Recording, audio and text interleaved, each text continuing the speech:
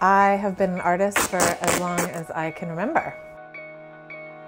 Well, at first I thought I would be a photographer because my dad was a photographer as well as a preacher.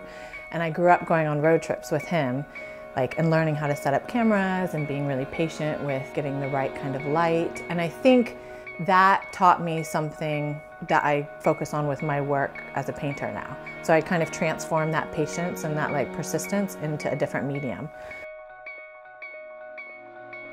The beginning of a painting is always pretty intimidating, but I actually believe that the beginning of a painting starts while I'm stretching the canvas.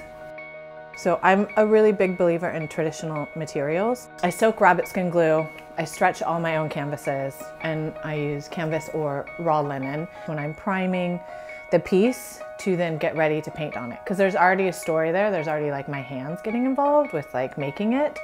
So it literally is being built from scratch. For me, color is a way of explaining emotions, or there's a depth of feeling that everybody can relate to. Certain colors evoke certain memories, certain thoughts, certain relationships, in your head. And for me, if I can present a few of those moments where the viewer has their own interpretation of that, that's what's really important to me.